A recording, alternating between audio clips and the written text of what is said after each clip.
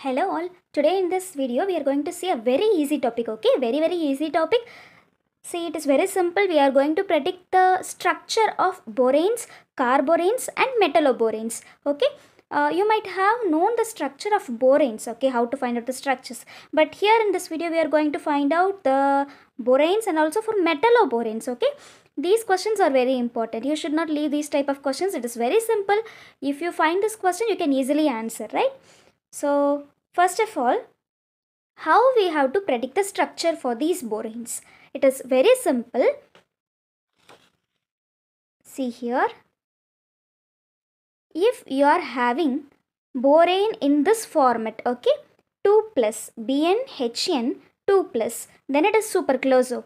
If it is BnHn power 0, it is hypercloso. And if it is BnHn 2 minus, then it is closo. For 4 minus nido, 6 minus arachno, 8 minus hypo and 10 minus, it is clado. Okay, this is very simple one, okay, very simple topic. So see here, first of all, what you should do is, suppose you are having a borane, okay, for example, see if you are having B4H10, okay, B4H10, what you should do? Say I told you BnHn, so number of boron and number of hydrogen should be same, okay. So in this case, B4 you are having, the hydrogen also should have that number, so it is B4H4, right? Next, the balance is H6, okay. The first thing that you should do is, you have to write it in the BnHn formula, okay. So BH4, now H6, H will be eliminated as H plus, right? So if you consider like this, then here H6, okay, then 6H plus will move. So you will have a charge of 6 minus, okay, B4H4. Now you are having a charge of 6 minus. I told you that if you are having a charge of 6 minus, then what will be the structure of borane? It is arachnoborane, okay. So it is arachnoborane. Hence, B4H10 will have a structure of arachno, okay, arachnoborane. It belongs to arachnoborane. This is how you have to find out, okay. I think it is very simple topic, okay, very easy, and you can easily score marks. See, you just take the screenshot of this. If you have these charges, then the structure will be like this. If you are having 2 minus, then closo, 4 minus nido and 6 minus arachno. Okay, these three values are very important. These three are important because in the question they will frequently ask these structures, closo, nido and arachno. Okay, so now we are going to predict the structure for these. Already we have find out that B4H10 will have arachno, right? Arachno, right?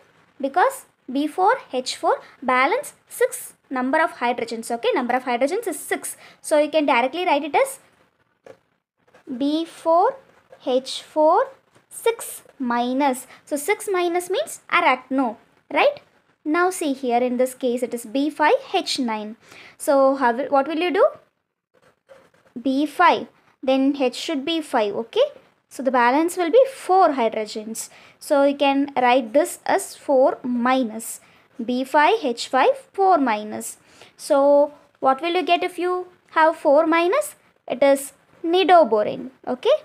Nidoborane, right? 4 minus means nidoborane. Now here B10H12. So B10H12, how can you write? B10H10 then H2. So this is in BnHn format. You can write this H2 as 2 minus, okay, 2 minus. So you will get closoborane, okay. 2 minus means closoborane, 4 minus means nidoborane and 6 minus means arachnoborane, okay. Now see here, now you can solve these questions, right? This is very simple. So B11H13, what will you get? It is closoborane, okay, closoborane. This one is nidoborane and this one is arachnoborane. Simply by seeing the structure, you can easily tell the name, okay.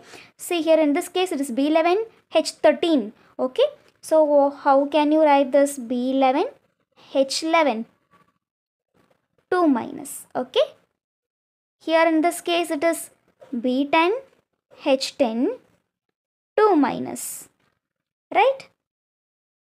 Sorry, it is 4 minus, right? 4 minus. B10 H14 4 minus.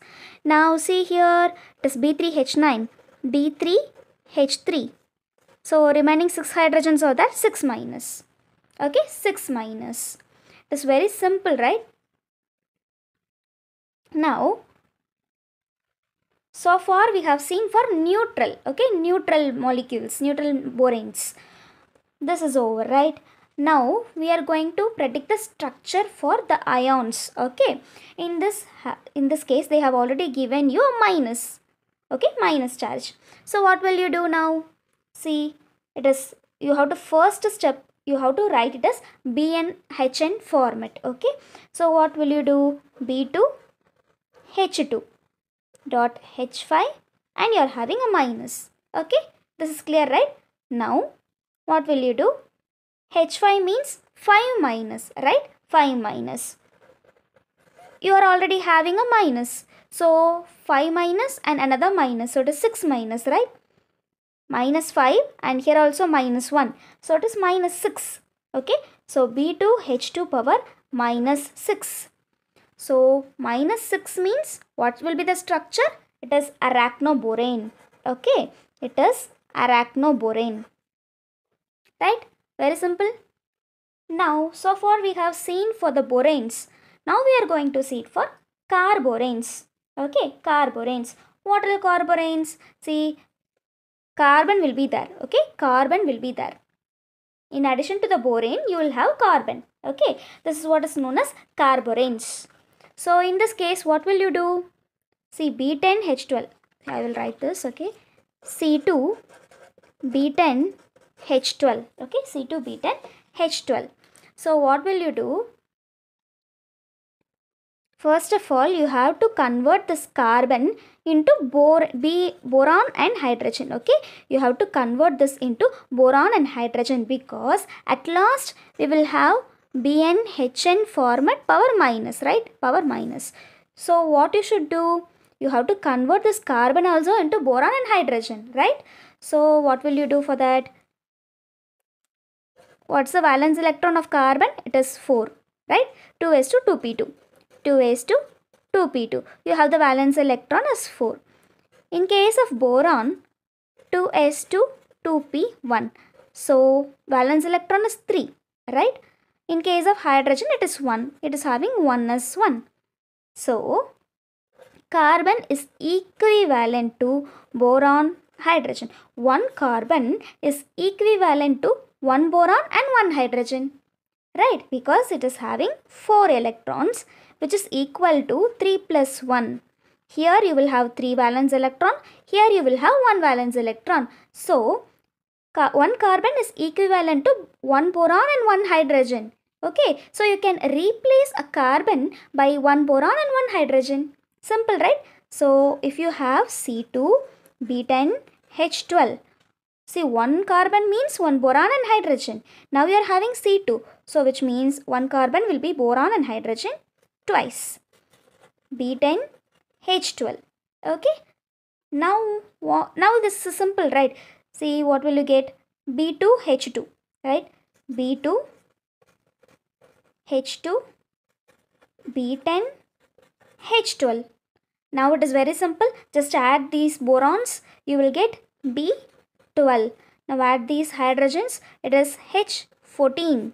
Okay. Now it is simple. We have converted carborane into boranes form. Okay. Borane form, simple. Now it is very easy. Now what will you do?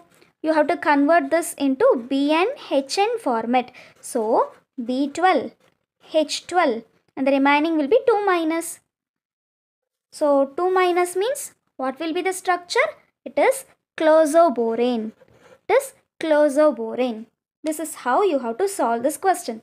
Okay, I think this is very simple. Okay, first what you have to do, you have to understand that one carbon is equivalent to one boron and one hydrogen, because carbon is having 4 valence electron and boron is having 3 valence electron and hydrogen is having 1 valence electron. So you can replace one carbon by one boron and hydrogen. Okay, if you know this concept, then it is very simple to solve these problems. So you are replacing the carbon by boron and hydrogen, and you are converting the carborane into borane. After that, it is very simple, just BN format, then 2 minus. The power is 2 minus, so it will be closed structure. Okay, so this is how you have to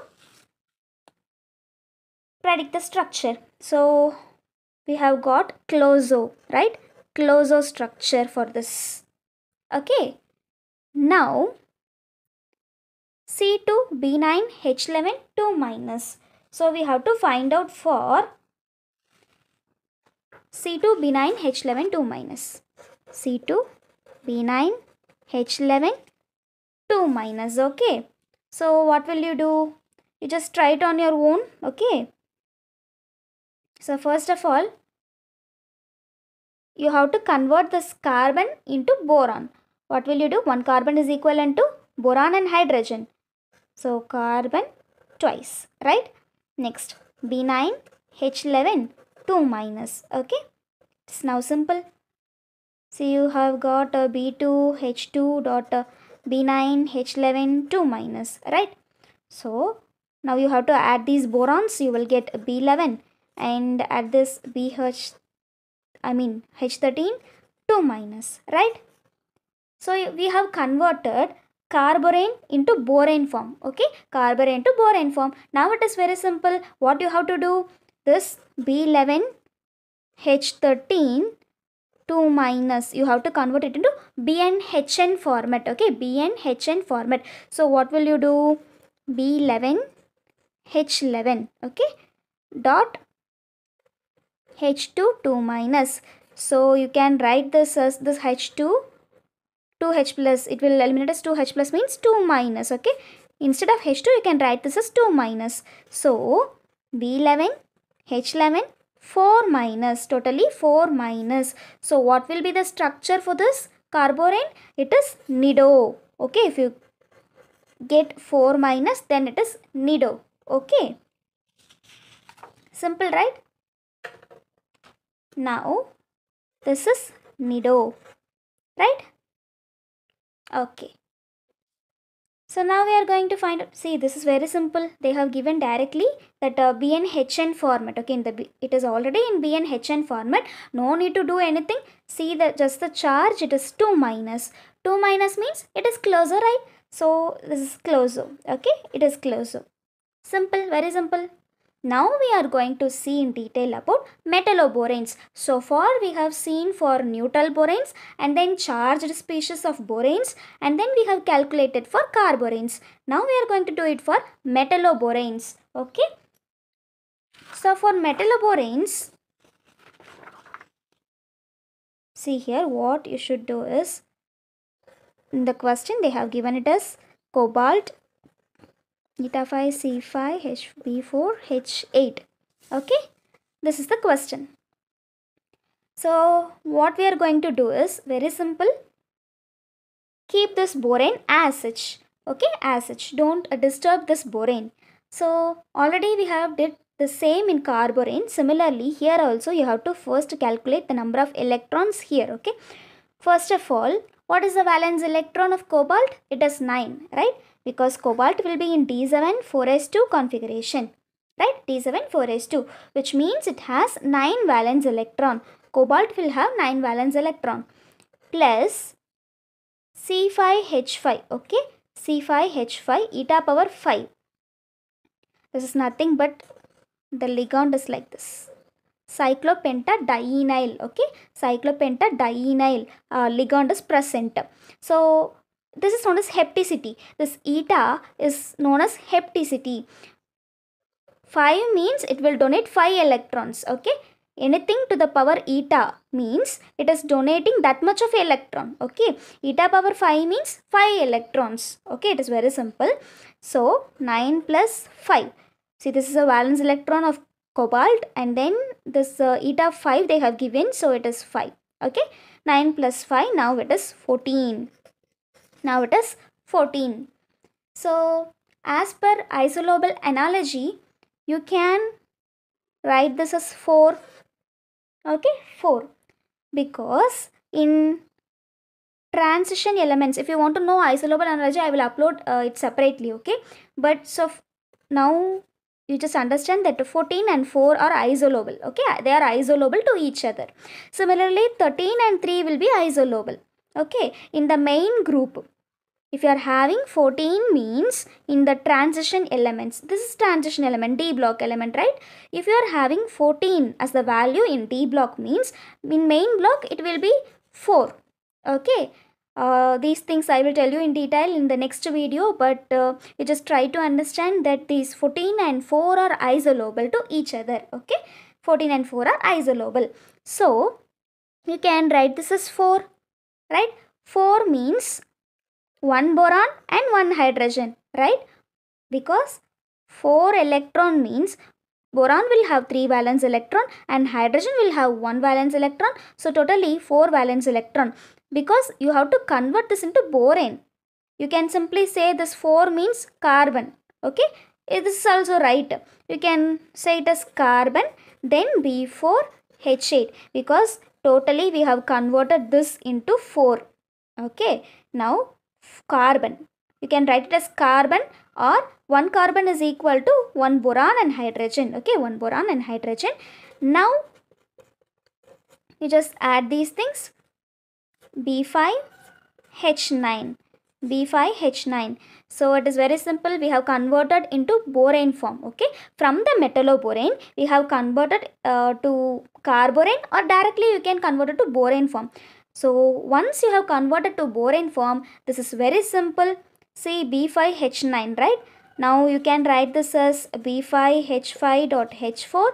So B5H5 4 minus. So 4 minus means it is nidoborane, right? It is nidoborane. So this is nidoborane. See how simple this topic is. So you should not leave this topic. It is very easier one. Okay, very easiest one. So you can score full marks whenever you have questions from boranes, carboranes and metalloboranes. Okay. So I will give you one example. You try to find out the structure of that example. Right. So I'm gonna give you an example. Manganese. Okay. Mn. CO4 times. Okay. CO4 times. Then you are having B3H8. Okay, so yes, this is a structure. Okay, you have to find out the structure. I have given you a compound. Okay, I have given you a metalloborane. So you have to find out the structure of this. Okay, so after finding out, you just comment your answer in the comment section. I will check it whether it is correct or not. Okay, so I hope this video will be helpful for you. If you find this video helpful, then kindly share this with your friends. Stay tuned. Thank you so much for watching.